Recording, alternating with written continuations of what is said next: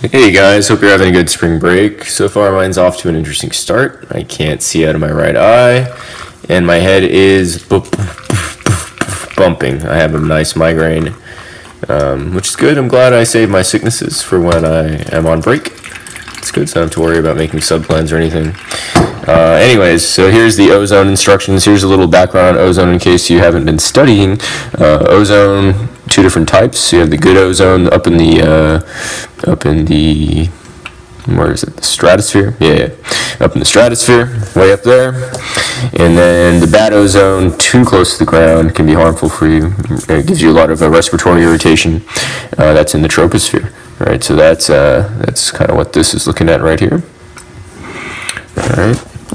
So here's kind of what goes into it. NOxes plus VOCs and sunlight can create ozone in the troposphere that'll stay there, right? So the VOCs kind of prevent the natural daylight cycle from reversing the formation of ozone. So you end up with too much in the air. All right. So just keep in mind that it's good for you. It's good for our environment, just when it's in the right part of the atmosphere, right? It can also be used as an alternative to chemical cleaning in wastewater treatment facilities. Look here. Ozone generators, there's various forms of ozone generators, can kill biological things like mold, right? Instead of using bleach, an alternative to chemicals like bleach, we can use ozone. That's really, really important. I've seen that on AP exams. Ozone can be used as a substitute for bleach. All right, so just here's some more stuff. They can use it in restaurants too. They can kill scents, bad odors. All right, here's some ways to detect it with some strips, an ozone badge. This is what we're going to be using, some strips that some of your classmates made. Here's the equation for it. Potassium iodide and the water in the air will separate out and rearrange with ozone and give you molecular iodine, oxygen, and potassium hydroxide, which is a base, right? So we're doing something very similar to like what your cabbage pH strips look like, right? Okay, so this is kind of what we're doing. What I want you guys to do, yeah, here's all the stuff here. It's fun stuff. Okay, what I want you guys to do is, we've already done all this, don't worry about all that, is I want you to take your strips, label them on the day that you use them. So the day,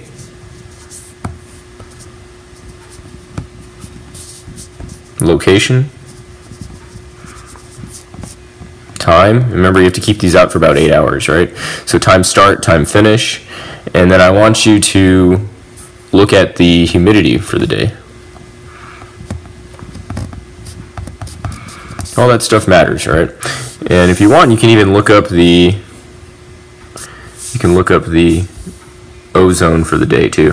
You're going to end up with colors that range in this light brown yellow all the way to this darker reddish brown yellow.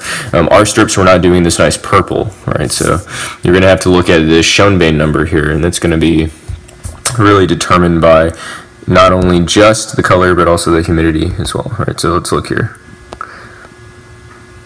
Okay, so indoor, you see the difference between indoor and outdoor. We're going to be using this curve here to kind of calculate our stuff. Our Schoenbein number right here is only half of the calculation of how much ozone is in the air.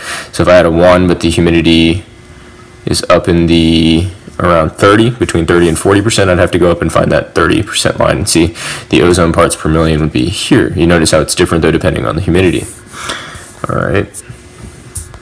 So you're going to have to look up what the humidity is for the day. And you do that by using, if I can, there we go, weather.gov. Okay, weather.gov. Okay, so from there, you're gonna calculate that. You don't necessarily need to use the Schoenbein number thing right now. We're gonna do that in class. For right now, you just need to get the humidity, the location, the time, and the day that you did it. And then we can look at we're going to be determining the air quality based on the ozone. Keep in mind that the green is good. Obviously, green is usually pretty good. Yellow, moderate. Unhealthy for sensitive groups in orange. So if you have asthma, this is where you can start getting triggered, right? You start getting triggered asthma attacks. Red is going to be unhealthy, purple very unhealthy, and maroon is hazardous. All right, good luck.